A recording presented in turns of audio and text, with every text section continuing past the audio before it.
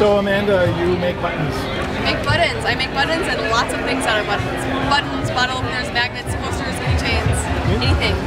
And you got a whole bunch of these button makers. Yep. And a whole bunch of button making parts. So today I added to my regular booth of my own button products a DIY button station, because I often at fairs have a button maker or two with me so that I can just make parts in the back. And I often end up bringing kids or people around to learn how to do it themselves. So I thought, well, everyone loves it. It's like a little miracle every time you make a button. I mean, it really is. So my collection is now 4 different sizes: 1, 1 1/4, 2 1/4, 3 1/2 inches. And you put the button parts together. It's so fun. Like every person that you get to show 100 times a day how to make their own button. And that, you know, I pay $1 for it, so that's not the income earning, but it's so fun for people to leave with a smile. So I made a whole bunch of templates.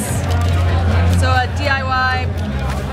So you know where to color and you know where to cut. Okay. And I did them in different sizes, and then so you can color yourself, or you can use, you know, I have lots of maps. I do a lot of map things, so old books I had, dictionaries, things like that.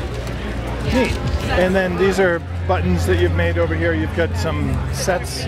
Yeah, I've been really excited about, I've been making a lot of learning sets lately. So I started doing alphabets from around the world, so that's Arabic. Yep. I've got Arabic, Hebrew, American Sign Language, Greek, Korean, because it's fun to learn. And soon I'm going to start making map sets because I've forgotten all the capitals of African countries. Okay. So I'm going to make maps that have the capitals, whatever, for myself to learn and for other people too. And I'm working on math ones for some friends who are math teachers, big magnets for them to use on their boards and fun stuff like that. So that's neat. I've been having most fun with those sets lately. But I do posters and bottle openers and lots of fun things like that. That's great.